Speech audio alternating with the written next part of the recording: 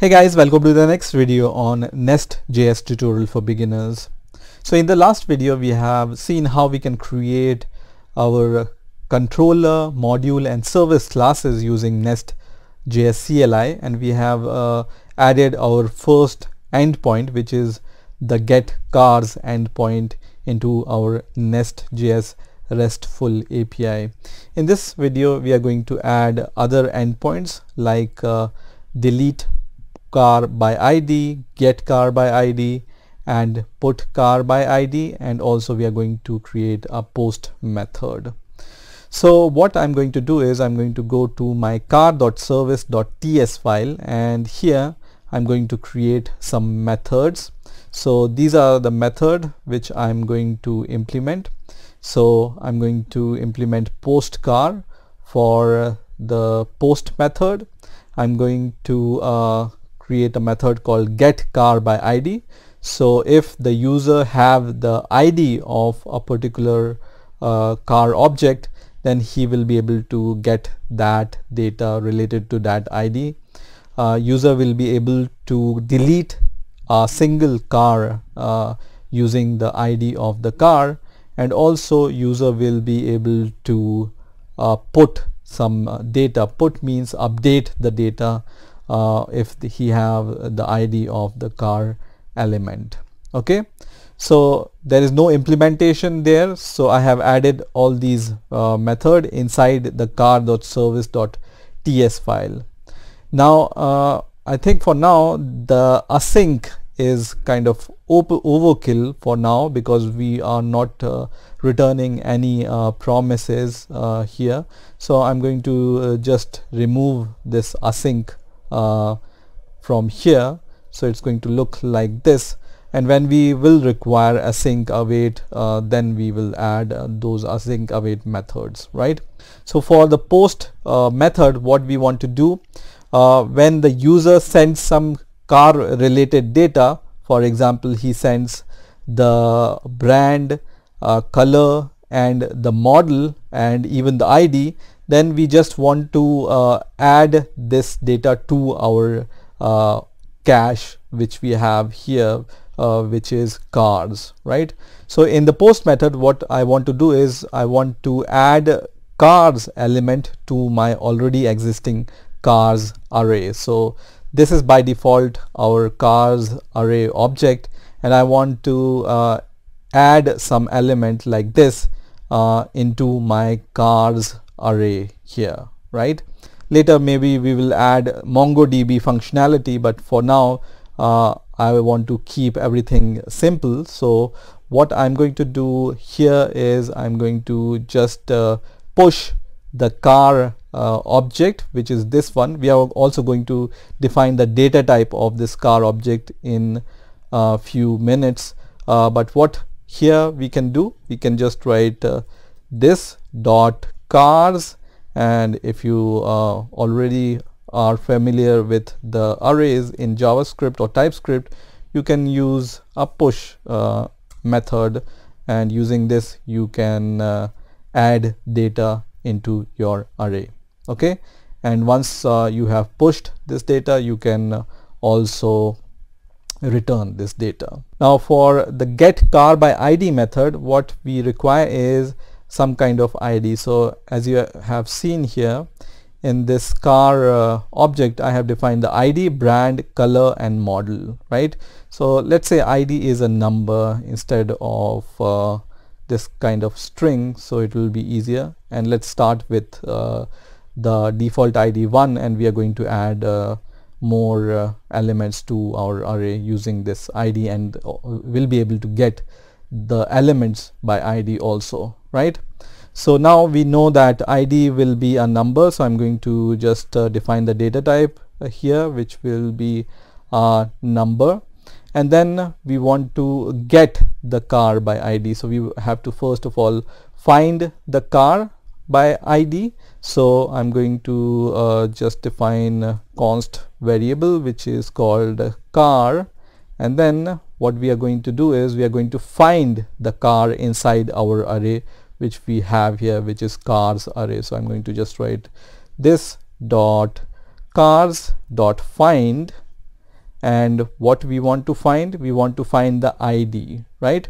So I'm going to just write car, and then we want to find the ID. So when we call the find method over an array, we are going to get each and every element using this car element, and then we can call car.id. So I'm going to just write car.id, and if this car.id will be equal to the ID which we are going to pass, then we know that it's our car. Now here I can see this red squiggly line which says replace car with parenthesis car. So the Nest.js already have this ESLint installed, and this linter is suggesting us to just enclose this car inside the brackets, right? So now once we get the car by ID, we are going to just return this car, right? So we can just write return car, and then it will just return the car object. You can see this like this. Now of course you can add different kind of error handling. So for example, if you don't find any car inside this car array, you can throw some kind of error, but that logic we are going to add a little bit later, for example, or let's add that logic right now. So let's say if we don't find any car inside our cars array, what we want to do, we want to throw a new error. So I'm going to just write throw new and then error. So now in Nest.js there are different kind of errors which are defined in the Nest common package. So we are going to add one such error class, which is HTTP error, for example, or HTTP extension it's called. Okay, so we are going to add this HTTP extension, and we are going to throw this HTTP extension. And you can see when you hover over this HTTP extension, you can just send the error string and also the status number. So because we are throwing this error for the not found, so we can just add not found here, and then the status code will be 404 if you are aware with the HTTP status codes, right? Now let's move to the delete by ID method.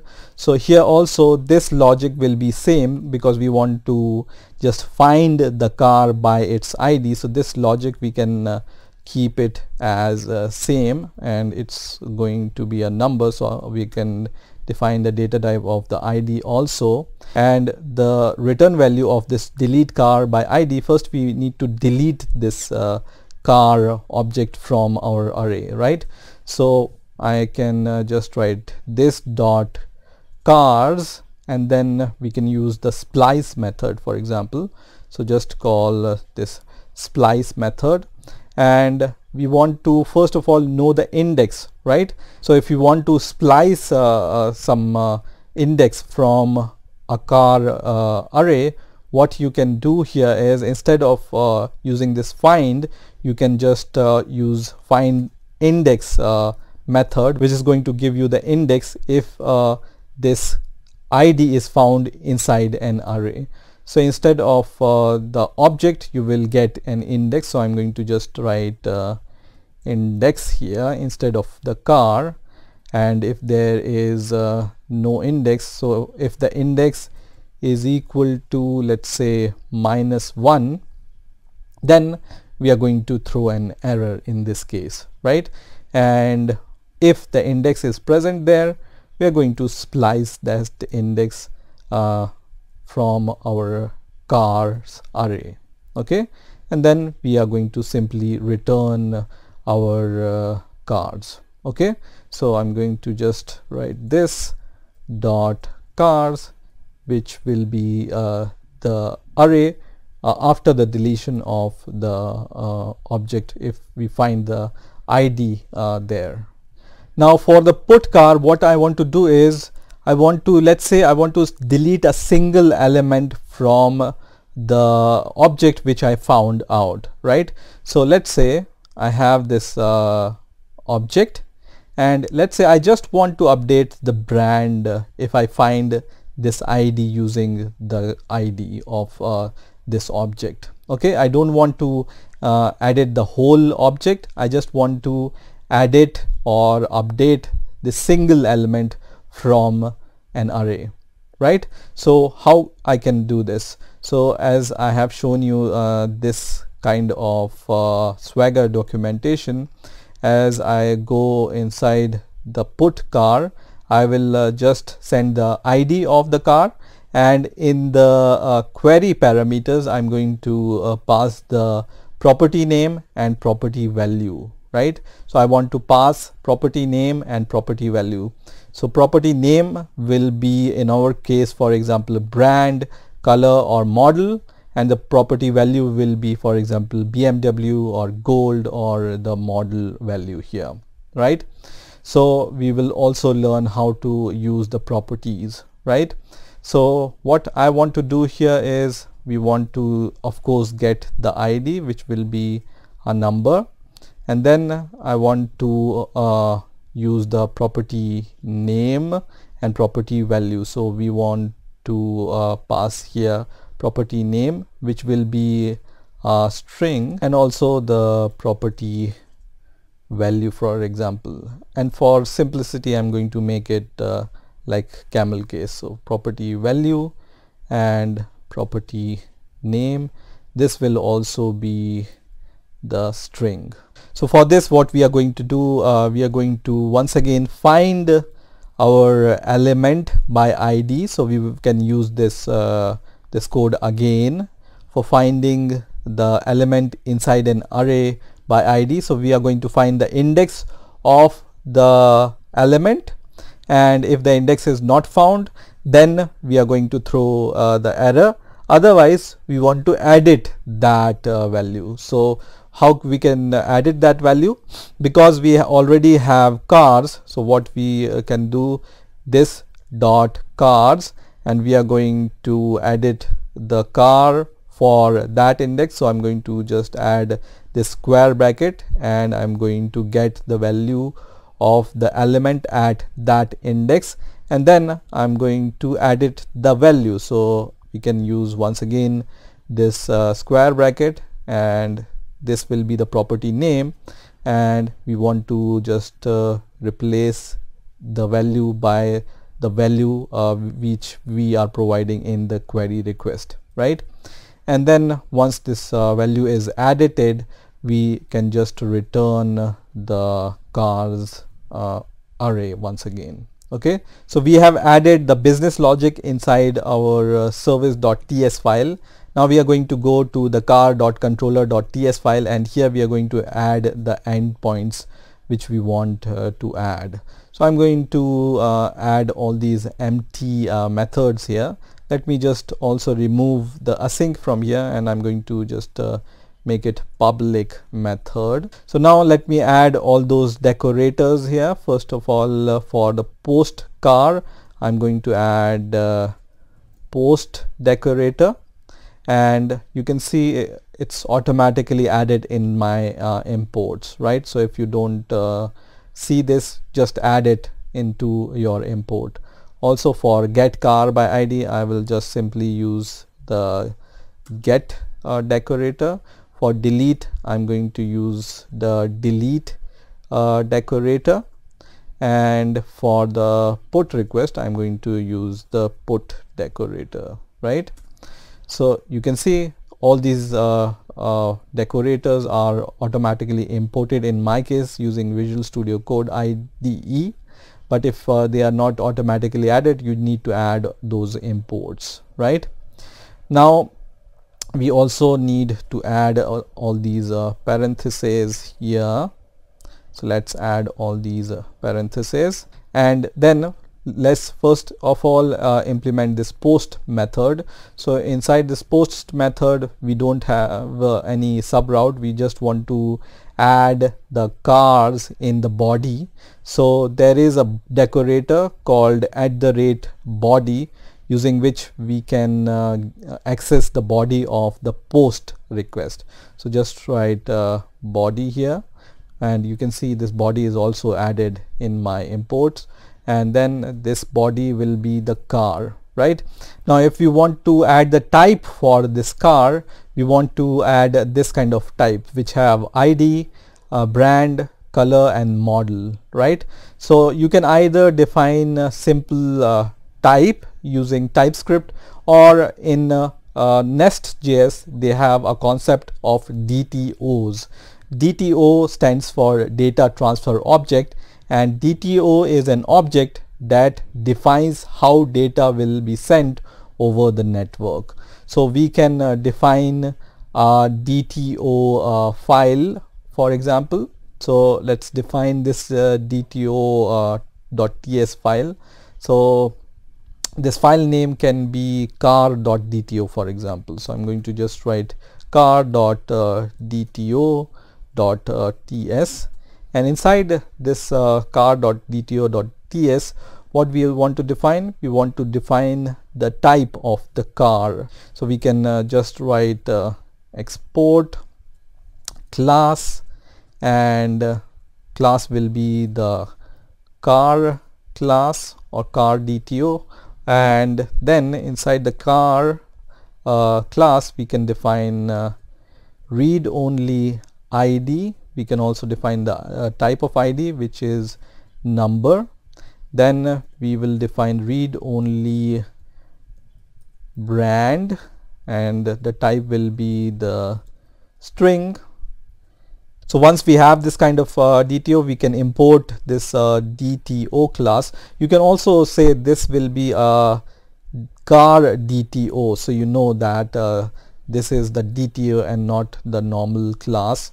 And let me fix all the linting errors. So let's name it car DTO instead of car. Right, so now let's import this car DTO inside our controller. So let's add this import, and then we can just use this car DTO as the type of our car. Okay, and then we just need to simply call our service, which is our car service, and then we have the post car method which takes this car as a parameter. So we just need to do that, and we need to just return this value. Right, so just write return here, and we are good to go. Now as I can see here, this body is giving me some kind of error, and it says you need to add these parentheses. So let me add those parentheses here in order to access the body correctly. So this method is done. Now we need to move to the get car by ID method. So here we are going to add this route, and we want to access the ID. Right, so it's similar to using express. So whenever you want to access a parameter, you can use colon and then the name of the parameter. Right, so it will be like car colon ID. So let me show you this request real quick. It will be like this: car / colon ID, and you can access the value of ID using this controller. So let me go back to my implementation, and here to access the parameters you can use a decorator called param, and you will see this decorator is also added in my imports. And don't forget to add this parenthesis. And how you can access the parameter: so our parameter name will be ID, so you can just give this quote, and then we can access the parameter by its name, which is ID in our case, and then the name of our variable will be ID, and let's say it will be a number. Right, so it will be a number, and we just need to simply return the value from our services. So I'm going to just write return this dot car service dot get car by ID, and then we are going to just pass our ID here, right? So once we have this get car by ID method implemented, we can move to the delete car by ID method, and we want to pass the similar kind of param here because we want to delete the car by ID, right? So here also we want to access the parameter.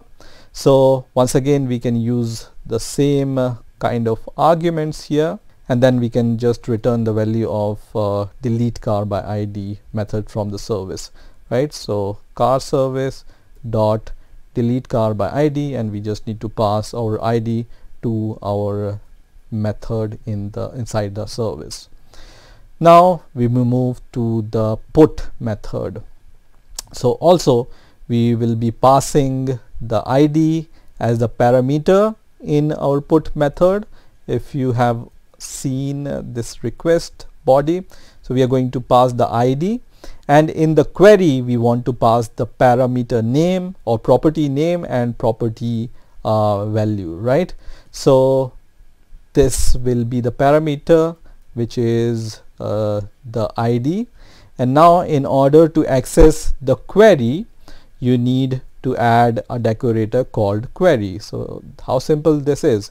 So you can just add the decorator query, and then you can define your query parameters. So let's say this will be the query variable name, and now what we are going to do, we are going to just return the value, which is this dot service dot put car by ID, where we pass our ID, and we want to get the property name and property ID, right?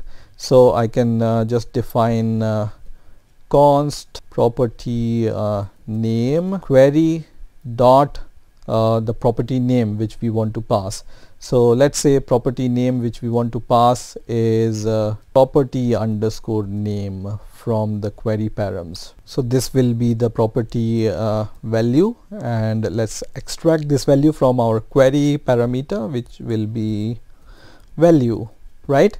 And we are going to pass this. So this will be value, and we are going to pass this as the second parameter, and the third parameter of this method will be property value. So now we have implemented all our methods, and we just need to test them if they are actually working or not. So let's test them one by one. So I'm going to just write npm start. So our API has started successfully. So I'm going to go to my postman, and here first of all I'm going to get the list of all the cars, which is going to return us this kind of object, which is the mock object which we have already defined.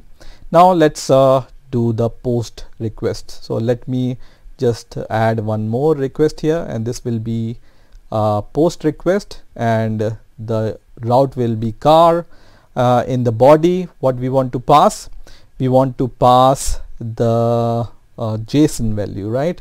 So we are going to pass the JSON value, and in the body I want to pass this kind of object. So let's pass this kind of object from here, and let's change the values. So let's say ID will be 2, the brand will be VW, the color will be red, and the model will be, let's say, Polo.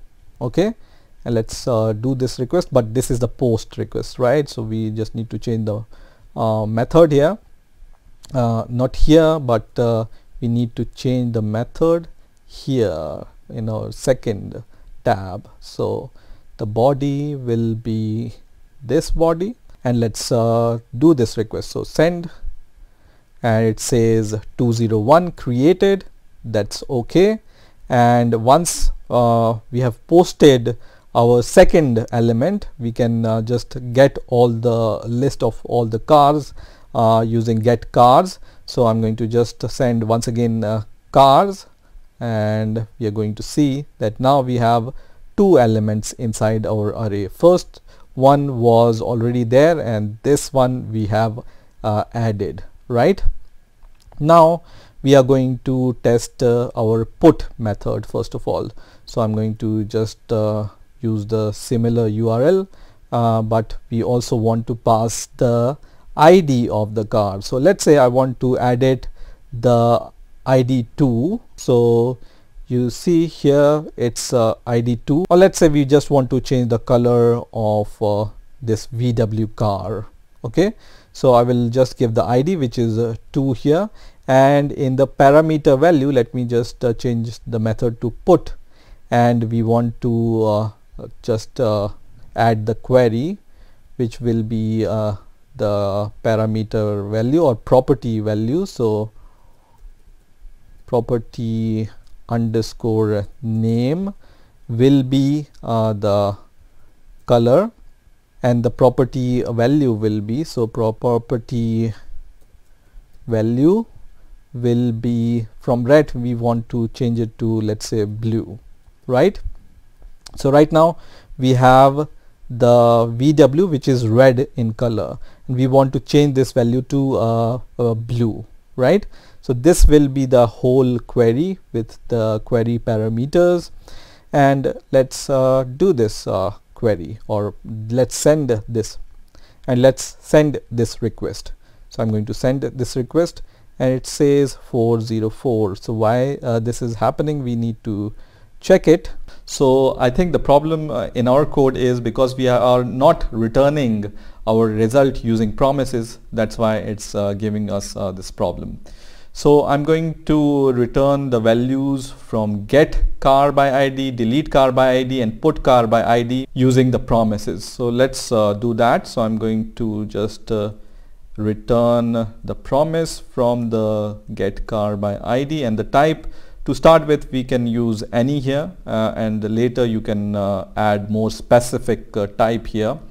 And then what I'm going to do is, first of all, I will declare a const here, and I want to check whether the ID is a number or not, and if it's not a number, then I'm going to just convert it. So const car ID is equal to number ID, and now we are going to pass this car ID here, right?